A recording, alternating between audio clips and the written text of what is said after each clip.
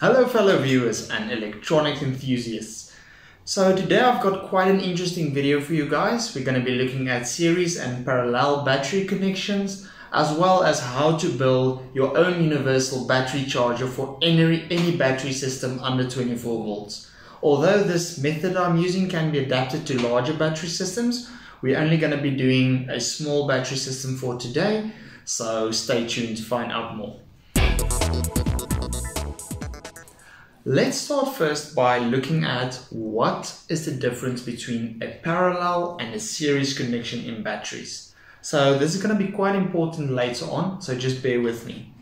So when we have a look at the paper that I have here in front of me, this is quite a nice little chart to show you the difference between series and parallel connections. And I'm going to be demonstrating on live batteries, which I have here.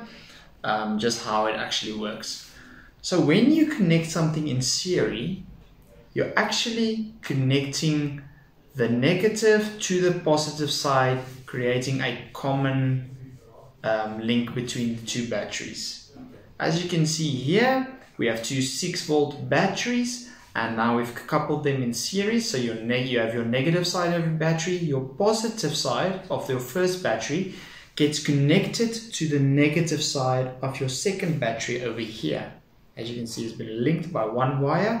And then you have a positive on this side of the battery, which is going to go to your positive.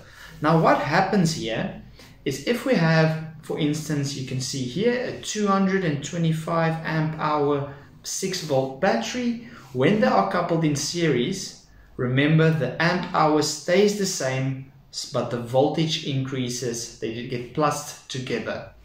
So let's have a look here quickly at some calculations. If we have a 3.2 volt battery and we have connected another one with it in series, you're actually just going to be plussing the voltages to each other, and that is going to give you 6.4 volts. Okay, so now that we do understand the basic principle of series connection, let's move on to parallel. So as you can see here in a parallel connection, your positives are both connected to each other and your negatives are both connected to each other.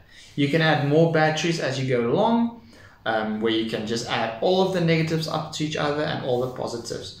In a connection like this, your voltage is going to remain the same, but your amp hour is going to increase. So let's take the same battery system I've used here. Let's say, for instance, it's these batteries. So they are rated at 6 amp hour. Now, when we do a parallel connection, we're not gonna plus the voltage. Instead, we're gonna plus the amp hours to each other. So now, if you have two batteries coupled in parallel, you have 3.2 volts still, but amp hour of 12 amp hour, because the 6 plus 6 amp hour is going to give you a 12 amp hour 3.2 volt battery. Hence, on the series connection over here, you're going to see that your voltage is going to increase, but your amp hour is going to remain the same. So let's say, for instance, we have a 6 amp hour pack here, and we add two 6 amp hour packs together, we're still going to have 6 amp hours of battery capacity, but with an increased voltage.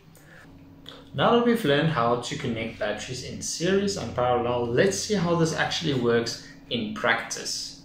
So we have two LiFePO4 6 amp hour batteries here.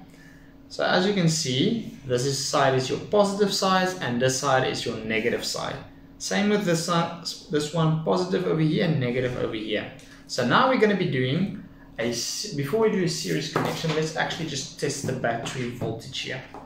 So I have it set to auto here, and let's just have a look quickly on the voltage side.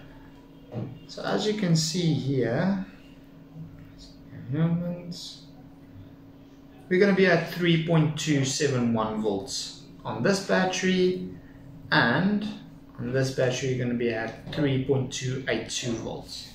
So if we connect these in series, we should see a sum of the voltage of this battery and the voltage of this battery. So if you plus these two voltages to each other, you're going to get what you're going to get in a series connection. So let's go ahead and do that quickly. They just screw into each other. And there we go. Now we have a series connection with these batteries where positive and negative, where your negative goes to your other battery's positive, and this is your new positive and negative terminal. So let's have a look at what the difference is in voltage now. There we go, 6.54 volts. So as you can see in a practical example, you can now add batteries to each other in smart ways to have bigger voltages or bigger capacities. Okay, so let's just go and unscrew these two, and that's okay. So let's say, for instance, you have a battery. Let's take this 3.2 volt battery, and its nominal voltage, as stated on the battery, is 3.2 volts. You're not going to be charging your battery to the nominal voltage. Same with lithium ions. Lithium ions is 3.7 volts, and LiPo batteries are also at 3.7 volts. So these are only the nominal voltages, which is going to be the best voltage for your battery to be stored in. But if we want to be using it to the full extent and using the full capacity on it, each battery comes with specs, and I have prepared some specs for you.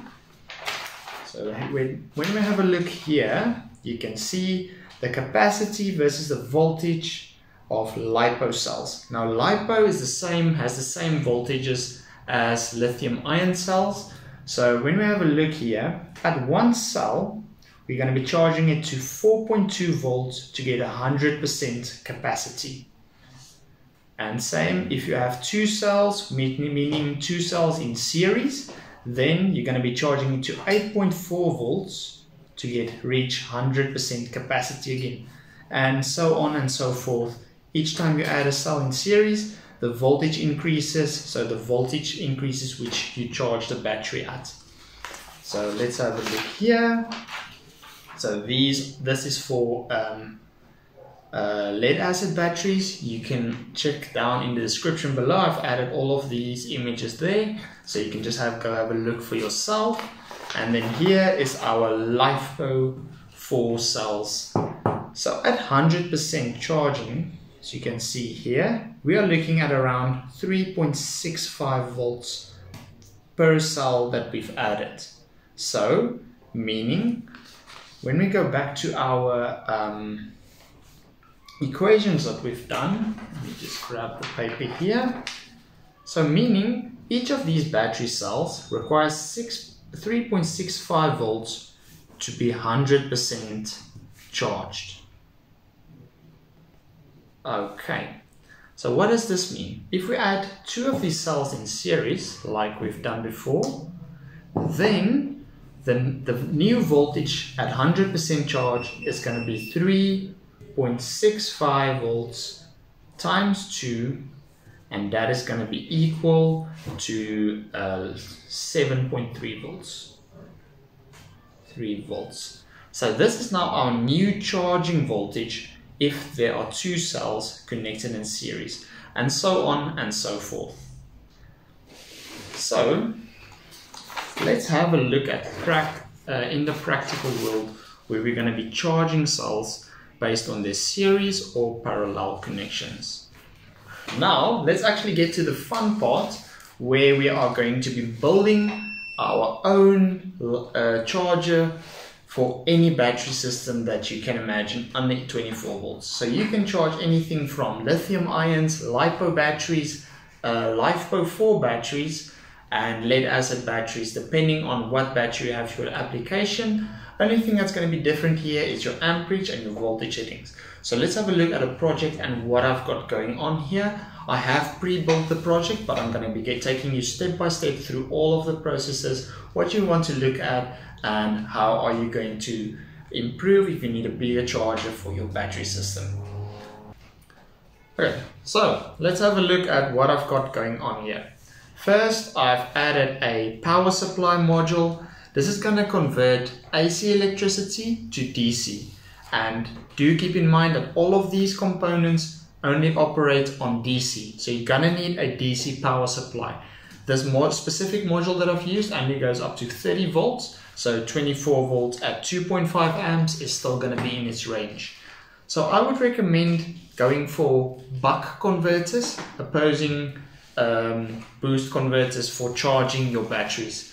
Because when you buck, you actually gain current, and it's much more efficient method of getting that power than actually boosting to the voltage that you require.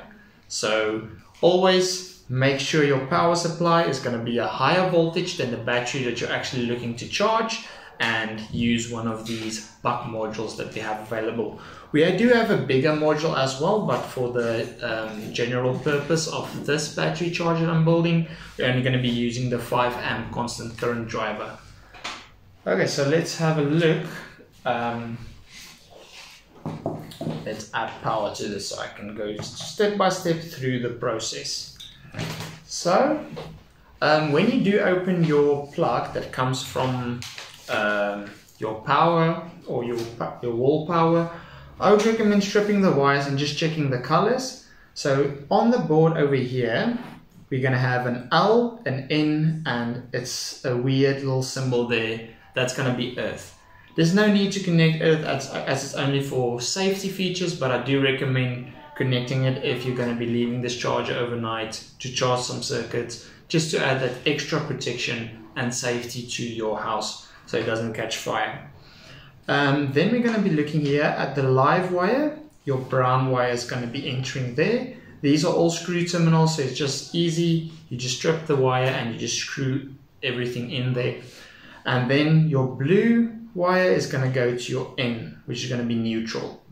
Then on the other side, here at V plus and V minus, this is where you're going to be getting your DC voltage. So make sure you have your red wire on the plus and your black wire on the negative over there.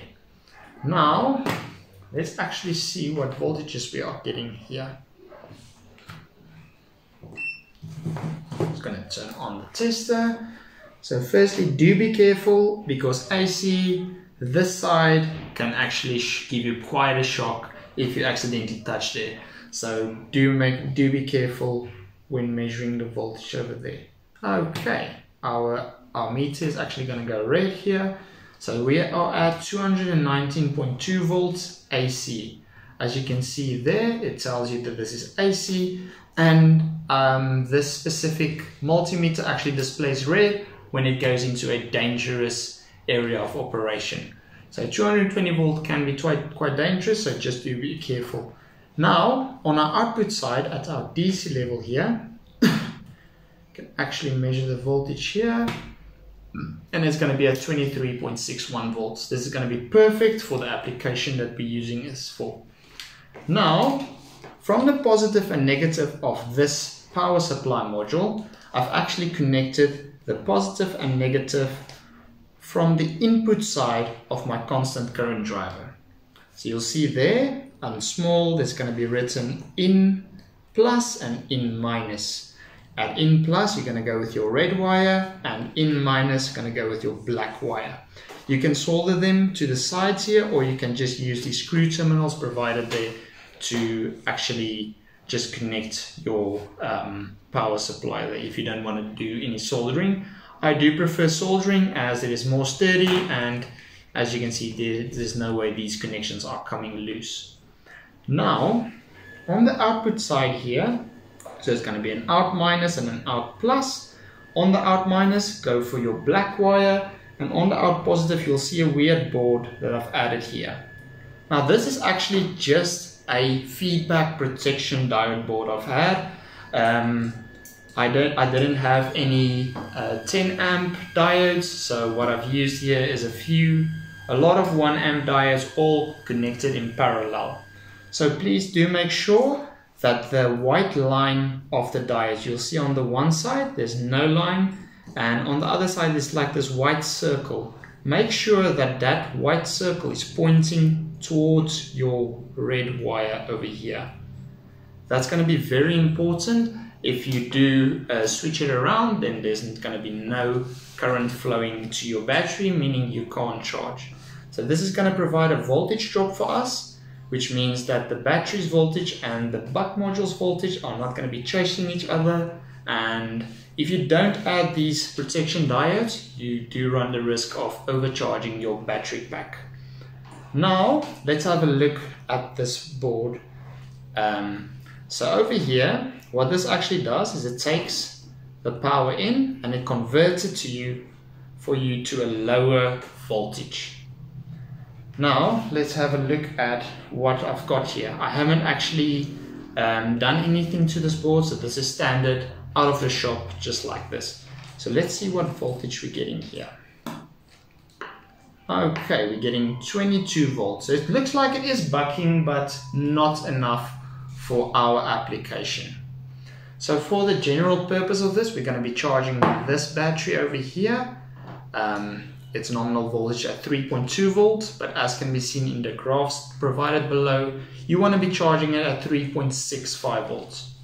So when we do measure here, I'm just going to take one of our new products. This is a nice, neat little screwdriver set.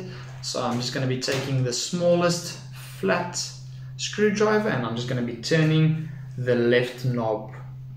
So you'll see if you do turn it counterclockwise, it's actually going to be decreasing the voltage over there. And this is exactly what we're looking for. We're looking for a voltage of around 3.65 volts. So let's just get close to that voltage range.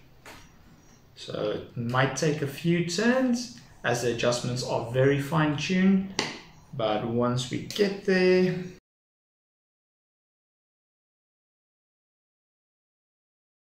now I've set it to roughly 3.65 volts. You can fine-tune it to be exactly what you're looking for. There we go.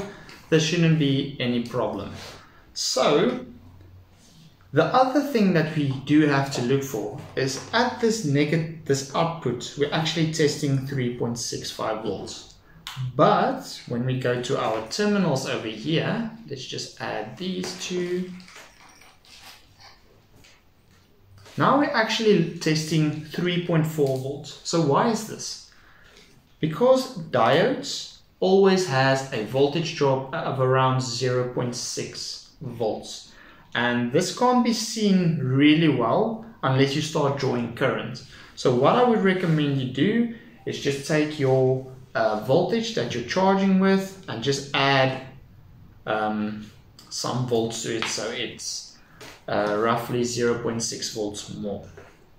Let's go ahead and do that quickly. So now we're actually going to be set to around 4.2 volts. So now we have our voltage in roughly the right range. Let's just go quickly and do an amperage test. So please do keep in mind that you can only use buck modules with a constant current function included as well. So what does this mean? When you dead short the board, it's actually going to go into current limiting and it's not going to short out your board. And additionally, why we actually need this function is if we do charge a battery with a board that only has a voltage adjustment, it's going to draw maximum amounts of current out of that board, potentially damaging or blowing it. So that's why we really do need the second knob, which is going to be current limiting. So let's have a look at how we set that. So take your tester and take your red wire from voltage and take it to amperage. So this tester will automatically switch over to amps whenever I insert a wire there. Now we're going to be grabbing the red one, adding it to your red here, and we're actually going to be creating a dead short on this side. So let's go do this here. So as you can see here, we're actually drawing 2.5 amps of current. So let's say, for instance, a battery with a maximum amount of charging current. So this one is actually 2.4 amp hour. So this can only be charged with a maximum current of 2.4 amps. So let's actually go ahead and set that to that. So now we can just adjust the amps and fine tune it to exactly what we need. But for the general purpose of this exercise, we're only going to be charging at around 2 amps, as this is more than sufficient for these batteries. So this is the maximum amount of amps that your batteries can now draw from this board. This is going to protect your board from overheating, as well as protecting your batteries from over amperage charging. So let's just remove these terminals. Now that we've set our amps correctly, we can actually go ahead and implement this on our batteries. So I've just added 2 20 amp alligator clips here, but you can use whatever you'd like. So for over here, we're going to be connecting the negative side to the negative and positive side to the positive. And there we go. Now our battery, as you can see here, is actually going to be charging. So that blue means that it's charging. We can actually go ahead and test the amount of amps that we're putting into our battery by removing the positive wire, adding one side of your tester lead to positive and the other side to the battery. So let's have a look here. Okay, so this battery is quite full already, so it's drawing around 380 milliamps of current. So now we're going to put it on like this, and we're going to allow it and leave it until it is fully charged, and this light should go on when the battery is fully charged. So let's actually get to calculating the diode voltage drop. So as I've said previously, it's going to be anywhere from 0.5 up until 0.8 volts voltage drop over these diodes. So now we have actually set our voltage to a higher value at around 4.2 volts, but it's actually charging at 4.2 minus 0.6, which is going to be 3.6 volts. So now that we have it charging, let's see what the actual voltage drop over the diodes are. So you're going to take the one end of your tester, put it on the one side, and let me just add it here for you. And on the other side, you're going to have the other end of your tester. So as you can see here, we actually have a 0.75 volts voltage drop over these diodes. So now let's just write that down. 0.75 volts voltage drop. So now we're actually going to be taking the nominal charging voltage of these batteries, which is going to be 3.65 volts, and we're going to be adding this voltage drop to our equation. So plus 0.75, and this is actually going to be 4.4 volts. And that's the actual voltage that you're going to be needing to set your board to because of the voltage drop over the diodes. So let's go ahead and do that quickly. So whenever you set the voltage of the board, don't do it while your batteries are connected, as you're going to get an inaccurate reading. Remove one of the sides of the battery and then take a voltage reading over here. And we're going to be setting our voltage to this 4.4 volt that we have just calculated. Let's go over here to make sure you're turning the right knob. A little bit too much. There we go. Now you're going to be left with a fully charged battery, and you've taken into account the voltage drop over the diodes, which means this should charge to at around 3.65 volts. Okay, great. Now we're left with a charging battery. You can leave this and love this, and it's going to be charged full in just a matter of time. So let's, for the sake of the argument, let's say you want to be charging one of these batteries. This is a lithium-ion battery. It's not operating at the same voltage as these batteries. As you can see here, this is a 3.7 volt nominal voltage battery. So when we have a look at the charts that I've provided, you'll see that one of these cells actually requires 4.2 volts to be fully charged. So let's go ahead and do that quickly. So as you could remember, this was our calculated voltage drop over the diode. Now what we're going to do is we're going to take 4.2 volts, which is the voltage we want to be charging these batteries at, and we're going to add 0.75 to that just to get our actual charging voltage that we need to set this buck converter to. So let's have a look at this. 4.2 plus 0.75 is going to be equal to 4.95 volts. This is the actual voltage we're going to be needing to set our chuck module or our buck module to. So let's go ahead and turn the tester on again. I'm going to be taking the reading there. Oh, sorry, accidentally didn't set that back to voltage. Okay, let's go ahead and measure the voltage there. So as you can see, we're still at 4.392 volts, so we're going to be needing to set that up. So just turn the left hand knob clockwise until you reach 4.95 volts. Let's go ahead and do that.